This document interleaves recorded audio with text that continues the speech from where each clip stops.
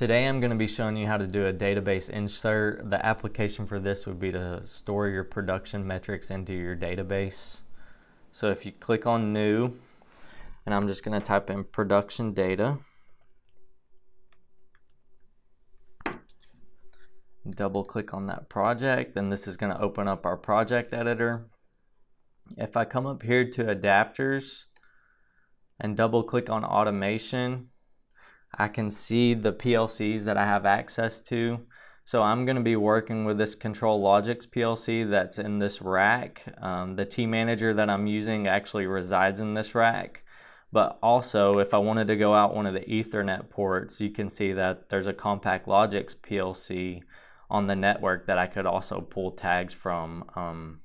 To be able to do that, you have to have the Ethernet IP license add-on, but it comes from us default where you can talk across the ControlLogix rack backplane.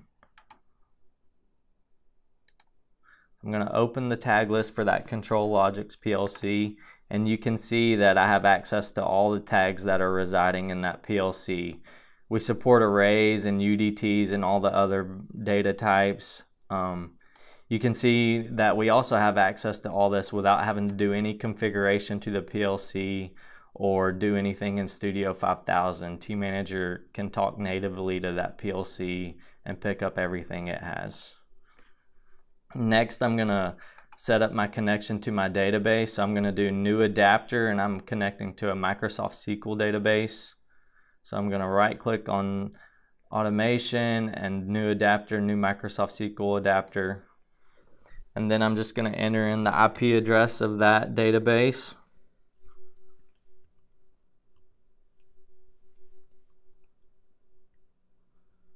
And then the name and my SQL Server authentication username and password.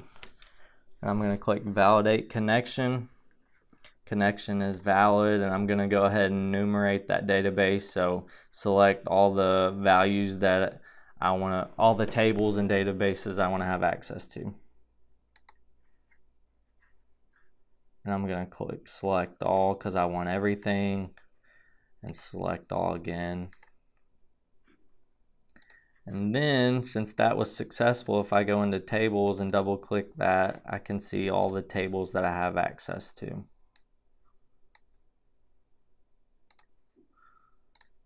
Now, if we come into my database that I've had tManager set up for us because we were required to log all these values, let's say, and I can see that there's a column for operator, so whoever's operating the machine, we're going to put in a timestamp, and then there's the other metrics like cycle time, which line it was on, the pass count, the fail count, and the total production count. And so he had already set this table up in our SQL database. So if I go to message paths and I do add message path, I'm going to be doing an insert because I'm inserting data from the PLC into the database.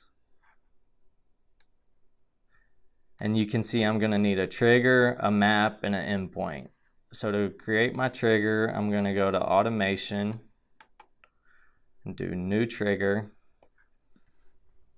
And so there's different types of triggers, and we cover those in our trigger video, but I'm going to be doing a periodic trigger, and I'm going to be evaluating that if the tag that I put in here from my tag list changes, then I'm going to execute the trigger, and that means that we're going to, every time that changes, we're going to fire a transaction to store the data into the database.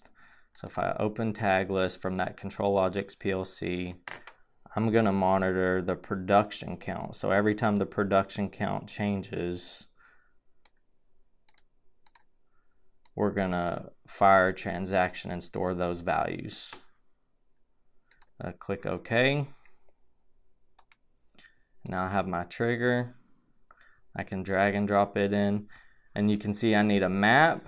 So I'm going to come over here to maps.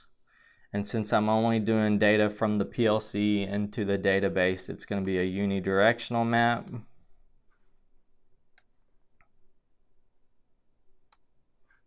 And then For my inputs, it's going to be my control logics PLC tags because I'm inputting that data into the database. And for my output, it's going to be my database table. So I'm going to highlight all these columns and pull them into my output. Yes, I would like to grab everything from that table.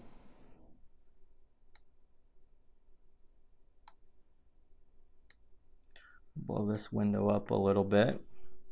And now if I come back to my PLC tags, I'm going to grab production count and drop it in. I'm going to go ahead and grab pass count also. Line number.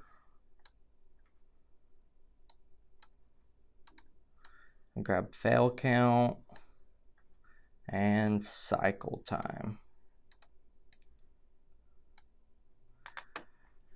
And now you can see that we still have the operator and the time columns to fill in. So for operator, we have the ability to create constants. I'm going to go ahead and create a constant with my name.